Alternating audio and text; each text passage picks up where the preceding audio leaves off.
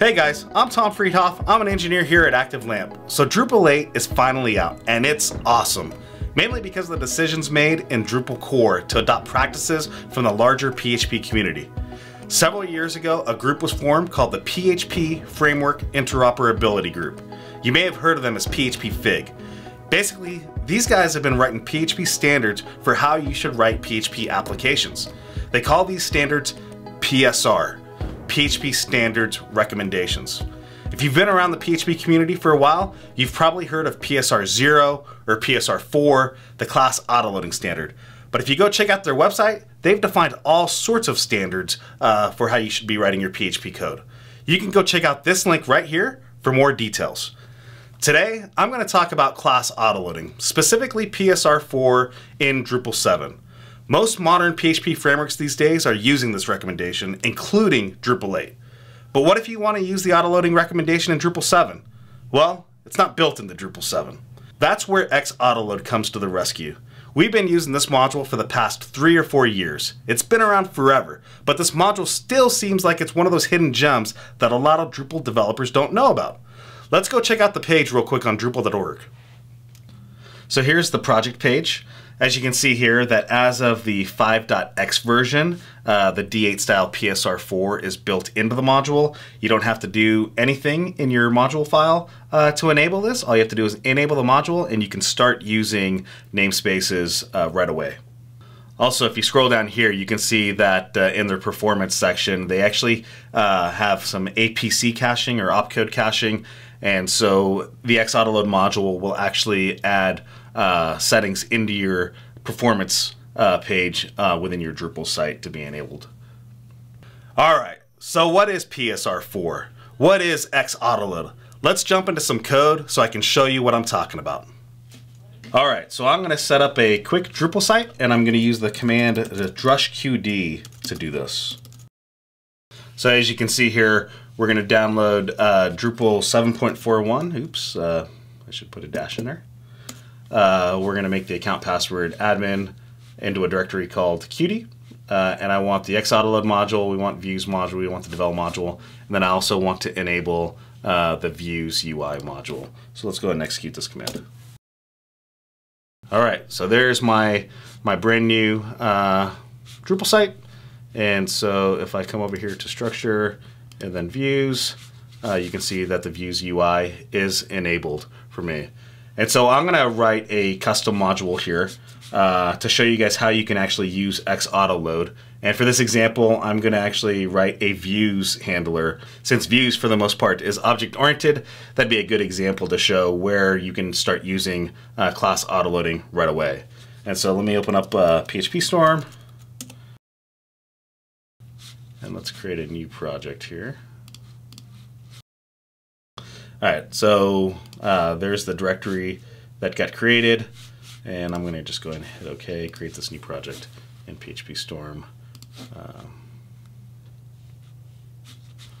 Cool, close that.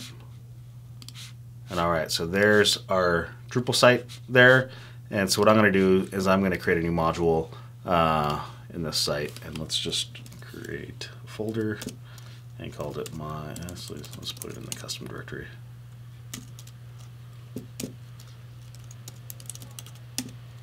All right, PHP Storm's nice because it notices that this is actually a Drupal site. So I'm going to enable the Drupal support real quick and say this is the Drupal 7 site. Cool.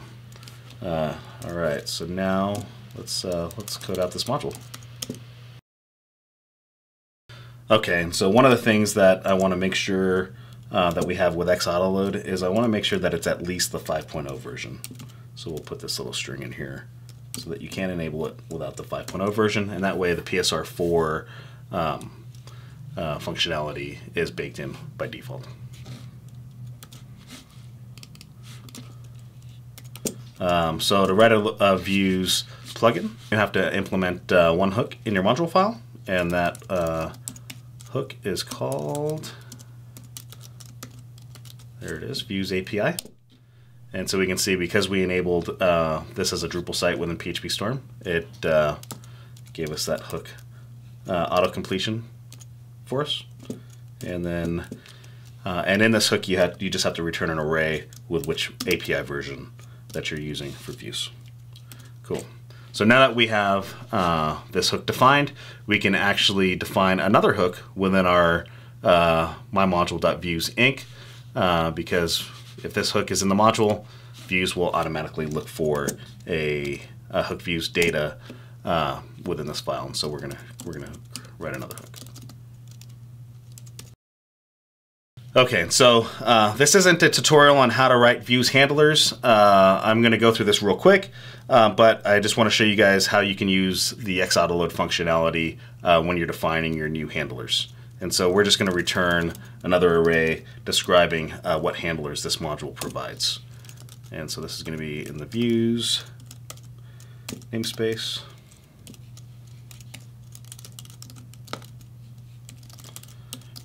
We're going to give our handler a title.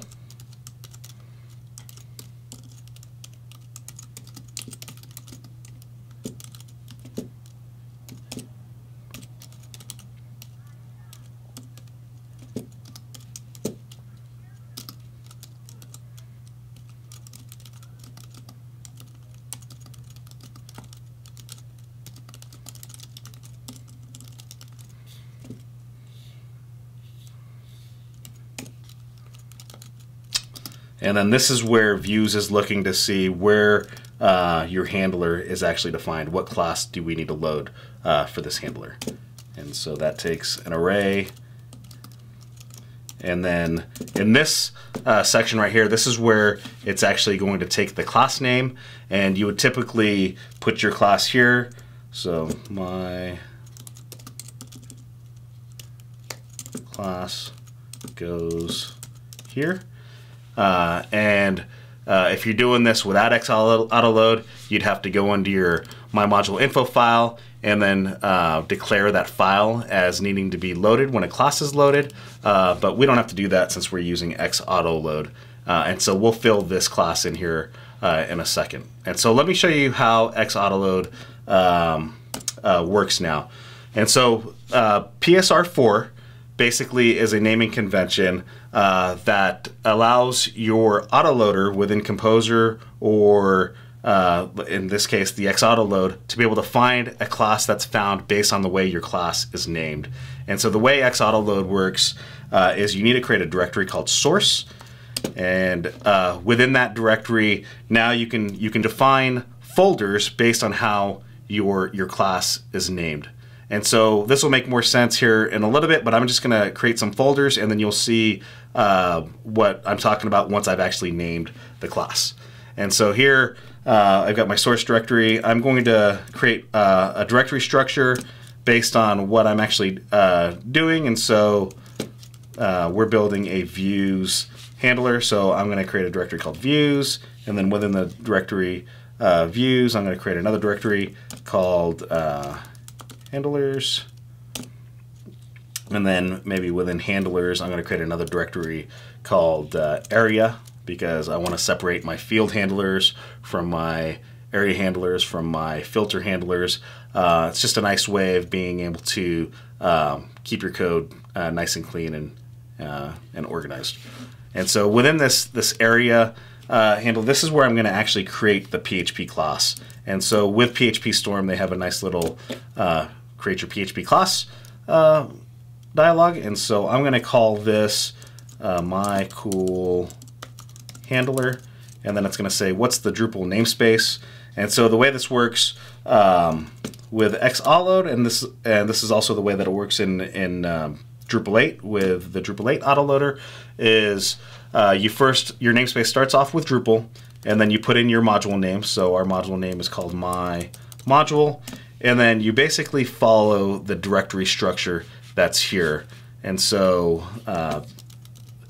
we've got a handlers directory, we have an area directory, and so that's the namespace. And so when I hit OK, this created a class called myCooledHandler with this namespace right here. And so the way you reference this, the full path to this class, or the full class name, is actually this namespace plus the class name. So I can take this here and go back to my hook views data and put that information right in there.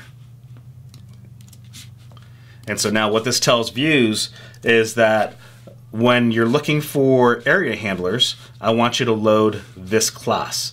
And what X Autoload does is it will actually load this class from the defined directory structure that we just created over here. And so now we don't have to actually add this into our info file to have that auto load. And this is how most PHP frameworks and systems work nowadays, is by defining classes with PSR-4 namespaces. This is a PSR-4 namespace. And so we'll go ahead and save that. And so let's go ahead and build out this class just so you guys can kind of see how this works. And so since we're making a area handler for views, we're going to extend the views handler area. And you can see here that it automatically put this little / here saying that this class is actually in the root namespace, because within this file we're only working within this namespace. And so within this class there's really only one method that we need to use, which is called render. And this will, in this method, you just render what you want it to render. So I'm going to say this is my cool result. And so that's basically our area handler. Let's go enable the module and see if this actually works. So let's go to our modules, scroll down here. There's my cool module. It depends on X Autoload, so X Autoload will automatically be enabled. Once we enable that,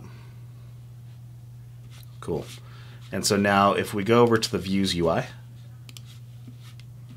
and add a new view, and we'll just call this something, and continue to edit. When we come in to add an area, we can see that here is my custom area. Makes a cool API request or something.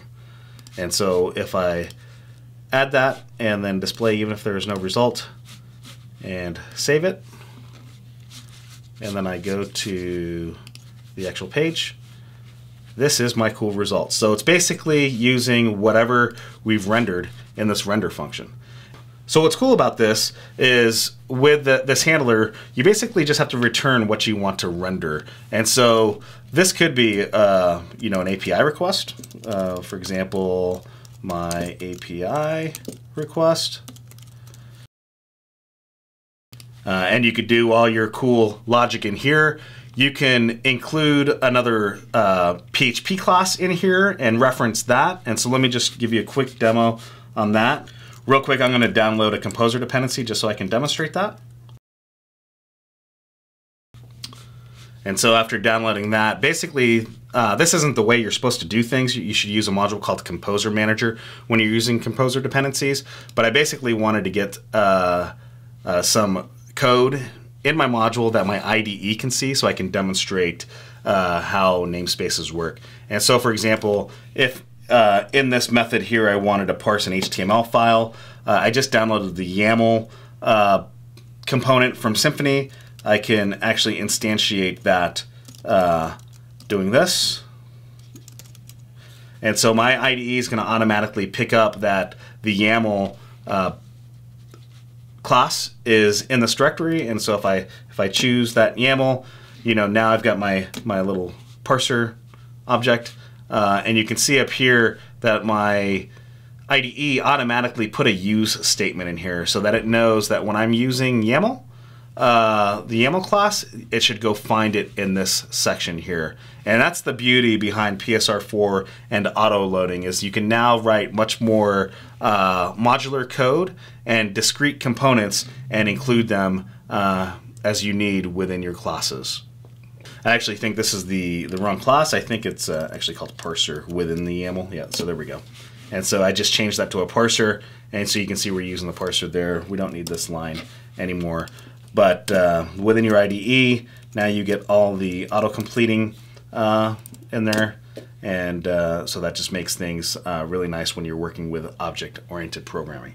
Now this implementation isn't going to work, or at least I don't think it's going to work. Like I said, you're going to want to use Composer Manager, which basically takes this Composer JSON file that we created when I executed that command, composer require. The Composer Manager module actually takes all Composer JSON files within enabled modules and puts it into one Composer JSON at the Drupal root so that all modules can share any of the PHP dependencies that were pulled in. I hope that shows you the possibilities we have within Drupal 7. We can leverage PHP recommended standards right now in Drupal 7. You don't have to wait for Drupal 8. Go now and write solid code. Use interfaces, dependency injection. You don't have to wait for Drupal 8. Drupal 8 is our preferred CMS, but for our clients that aren't ready to make the leap to D8, using X Autoload with Composer Manager takes that bitter taste out of D7. Thanks for watching. I'm Tom Friedoff, and until next time, stay active. LAMP.